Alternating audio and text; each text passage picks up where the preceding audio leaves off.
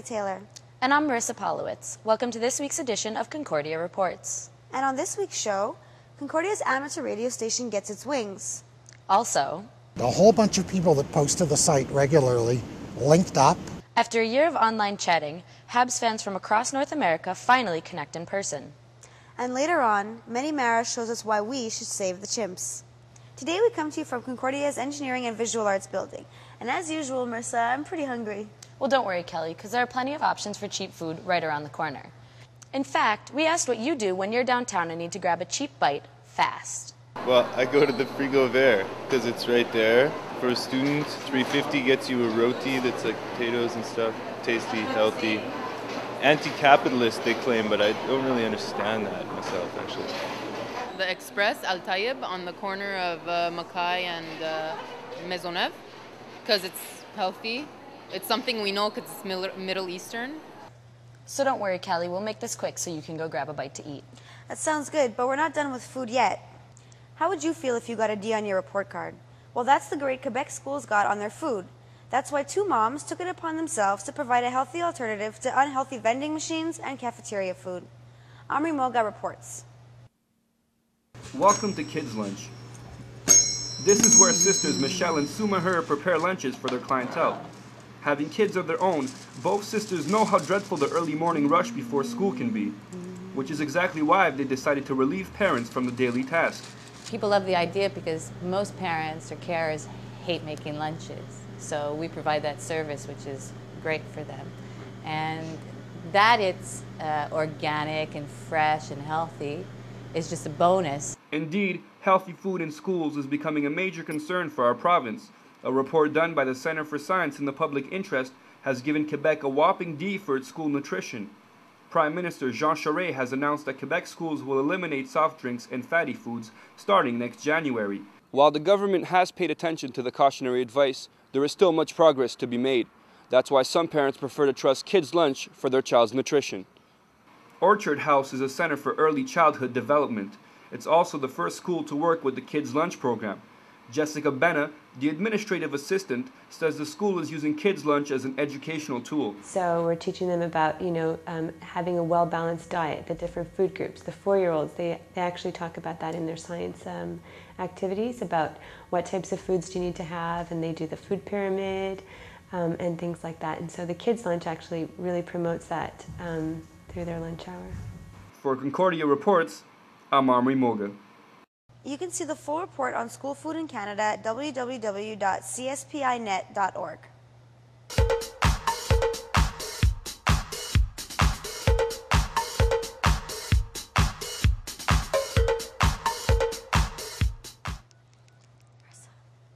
Sorry, guys. Well, it's official. Technology is now an integral part of university life. But are cell phones and laptops more of a distraction than a help in class? Nyla Jinnah finds out. Sorry. Roam the halls of any university and chances are you'll see more screens than pen and paper. The redesigned mezzanine in Concordia's hall building is a perfect case. Whether students like it or not, technology surrounds them. Laptops can be a valuable tool for students. I'll write little notes along with what I'm seeing on the overhead just to help me out when I go back home to study somewhere. But also for teachers. Concordia University Vice Provost Dr. Danielle Morin studies technology integration in classrooms. She's also a math professor. I want them to apply what I'm doing immediately. They have the software so they can apply it.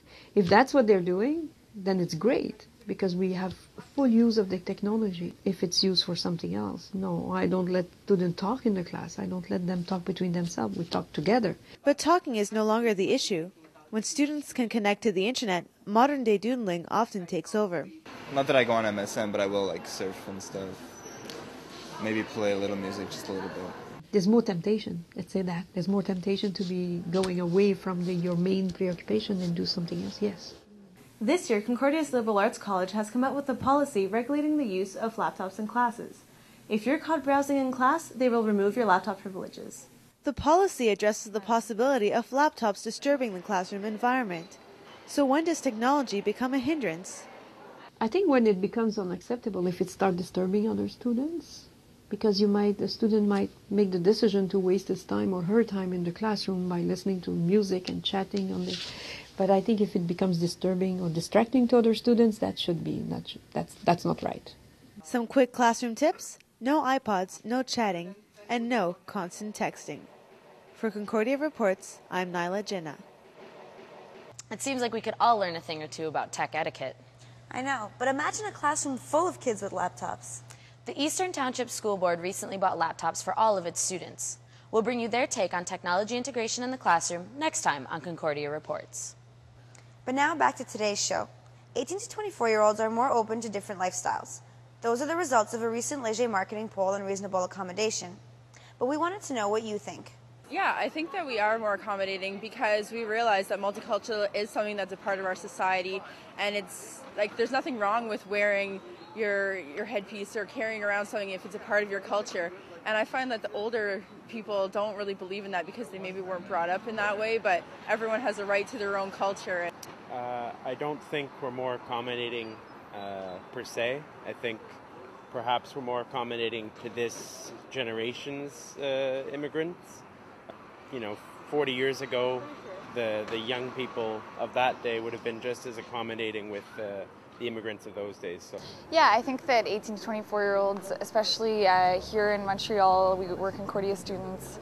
We see a lot of diversity everywhere. We've grown up, we've been ingratiated in that, environment. Those are some really interesting perspectives. Definitely. Up next, Montreal goes high fashion. But first, let's take a break.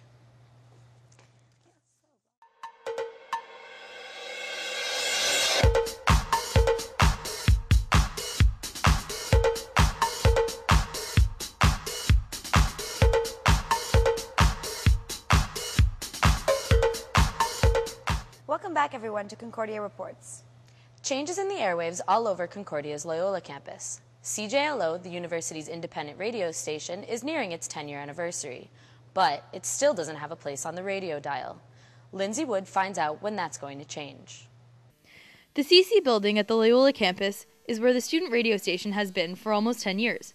It plays home to over 30 student DJs and almost 100 volunteers. The plan was for the station to go on air in 2005. 2 years and many station managers later, one is finally getting the ball rolling. Chris Quinnell has been at CJLO for 7 years. He started off as a DJ and worked his way to the top. Chris has one of only 2 paid positions as the station manager.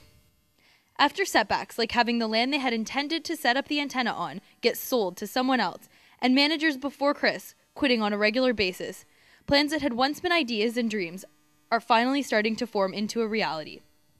Every step of the way, people have been saying, oh yeah, we're going to be up on the air next spring. Now we're going to be next fall, and the next spring. And it's been yo-yoing back and forth like that since we started the whole thing, kind of underestimating how long this whole process would take. How do you think your listeners feel about the long-time talk of the station going AM? Frustrated, and I definitely sympathize with them because it's been a long process. I mean, the biggest setback was the land being pulled out from under our feet last September. We would have been up on the air then if things had gone through the way they're supposed to.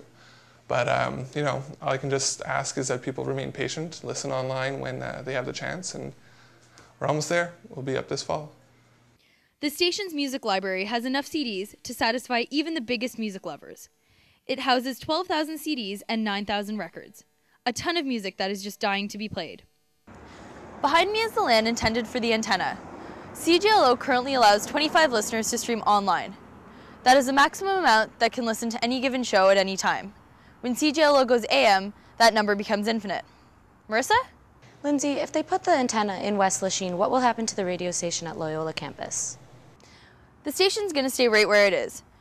The antenna will be used to broadcast from Lachine, but the DJs will still be able to call the CC building their home. Well, I will be sure to tune in when they do set the date in stone, but for now they seem to be on the right track. Thank you so much, Lindsay. Happy listening, Concordia. For now, you can catch CJLO on www.cjlo.com. But if you're listening to 95.9 FM, you've probably heard commercials for Shave to Save on Mix 96. And that's just one of the many annual fundraising and awareness campaigns for breast cancer during the month of October. But this year, one thing has changed. In a complete reversal, the Canadian Cancer Society has changed one key point in their message to women, particularly regarding breast self-exams. André Beaulieu of the Canadian Cancer Society explains. We are changing our message from promoting breast self-examination to know your breast, which means that we're broadening our message in general. The main method of detection they are now concentrating on is mammography. However, mammograms are generally not recommended for women under 40. Beaulieu says this is why it's important for young women not to misunderstand. They thought that we were saying to them, well, just simply don't do anything, which is not at all what we are saying. And that's a problem. About 5,000 young women will be diagnosed with breast cancer this year alone. And this cancer tends to be more aggressive in women aged 18 to 40. We went to the Hall building to find out if young women were even concerned about breast cancer at all. Here's what you told us. Honest answer is no, I don't worry about it. It's nothing that's on my priority list to do. We never have a huge discussion about it, but I think it's in the back of everyone's mind. My doctors never talked to me about it. Never talked to me about it, yeah. We'll be right back.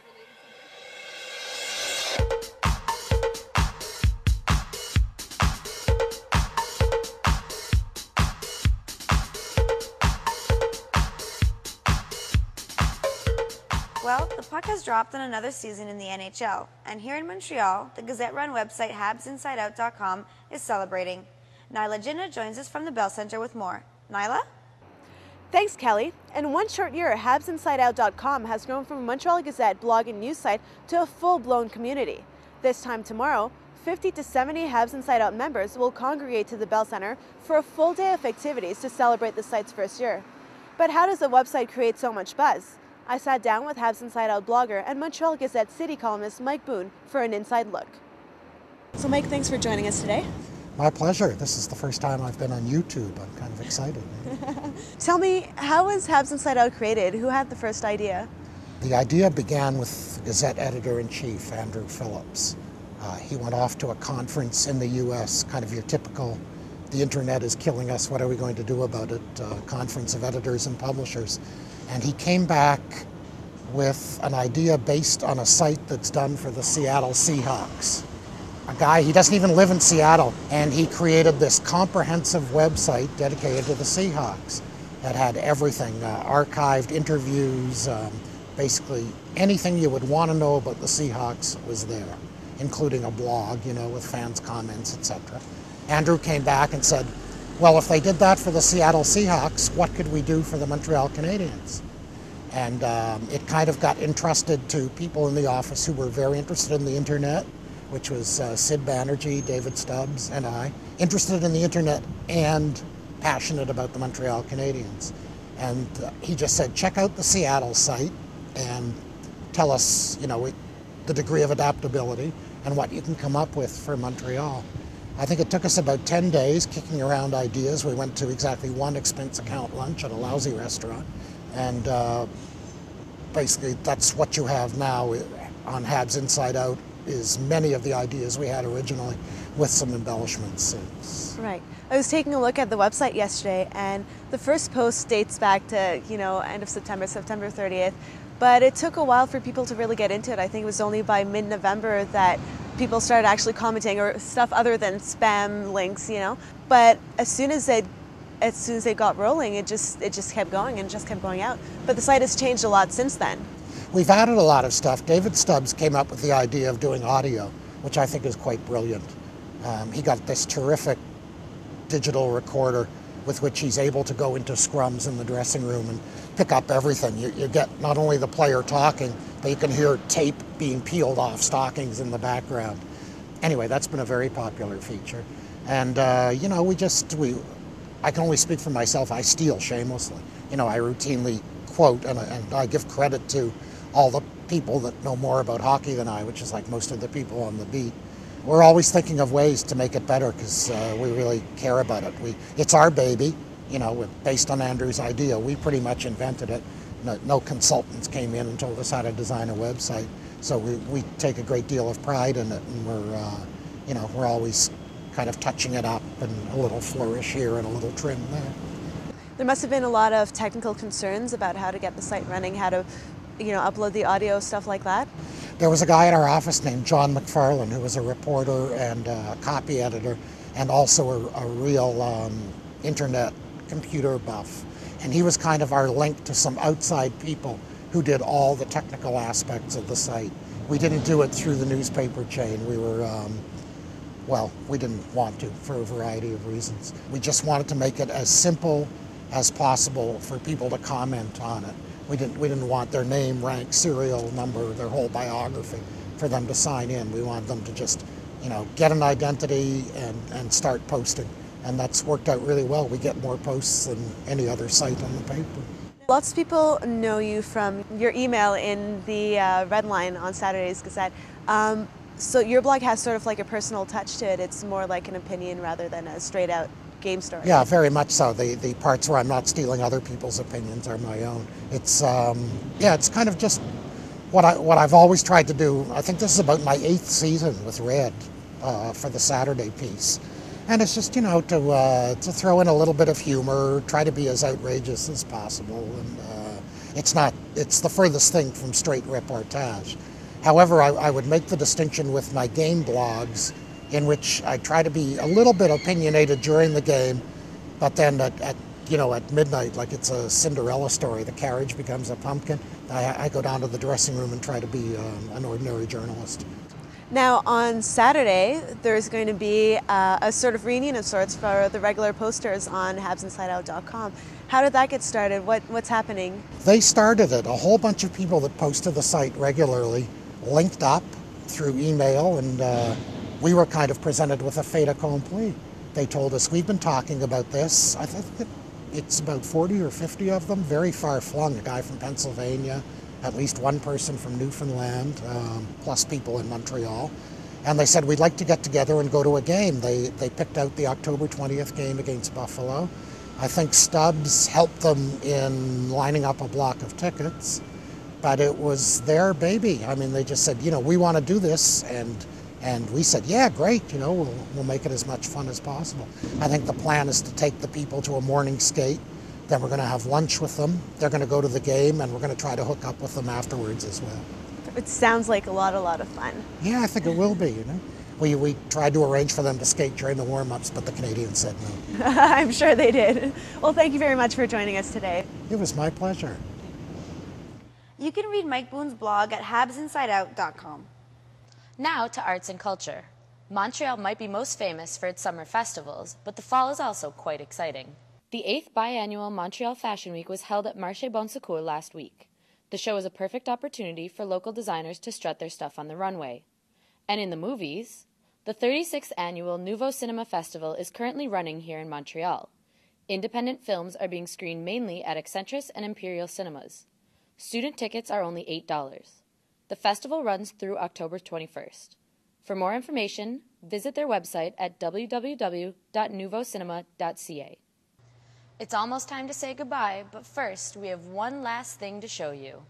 Chimpanzees are the animals that most closely resemble you and I, but their survival is threatened by ongoing human activity like drug testing. This has led to a massive decline in the chimp population across the world. With a very special report, Mehdi Mara with Save the Chimps. Some chimps are swinging from a vine, some chimps in jackboots. Chimps end up in the hands of humans after the mother chimp has been taken to a laboratory or been killed. While doing this documentary, I went to Quebec City to find out with Martine Boucherman, who has worked as a volunteer with chimps in Africa. Very adorable, and one of the problems of the chimpanzee is that they are so adorable that everybody wants one. Every white people in Africa that has ever seen a chimpanzee wants to own one. Laboratory experiment has heightened the alarm of the threat. Experiment with animal on one side, but I'm totally against it.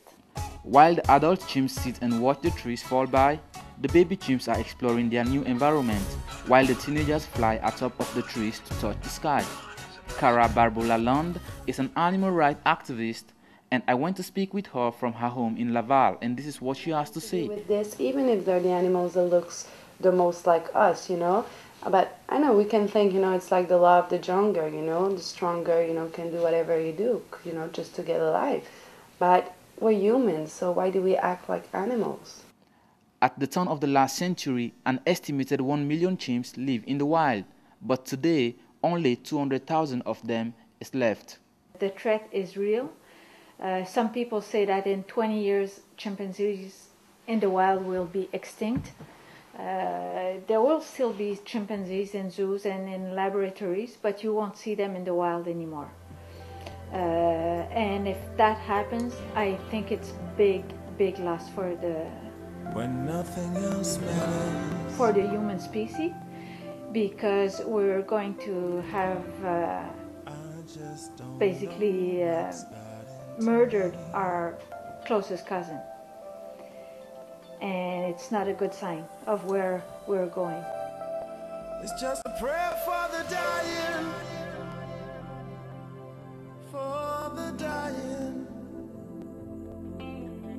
Like many other places on planet Earth, we humans need to preserve our natural environment so that the chimps can survive.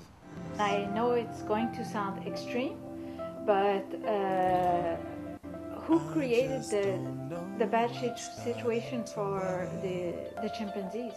It's not elephants, it's not climate change, it's human. It's just a prayer for the dying.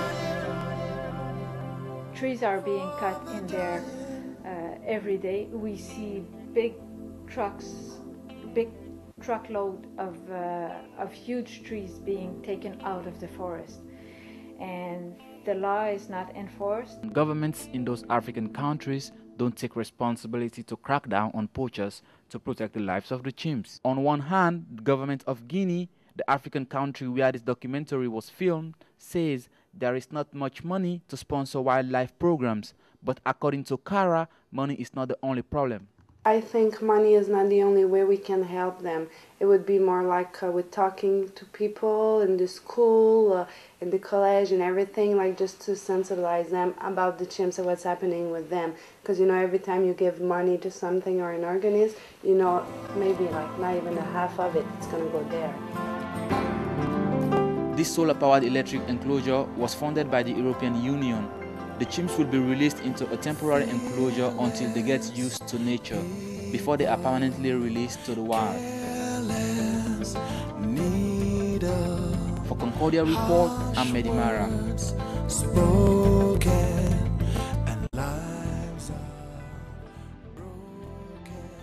If you want to help save orphan chimps, you can make a donation by calling 416-987-3711. Well, that's it for this week. Thanks for joining us. I'm Marissa Polowitz. And I'm Kelly Taylor. Be sure to join us on November 9th for the next edition of Concordia Reports.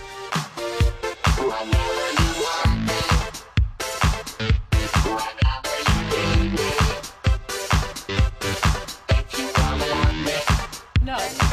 Okay, what? I did.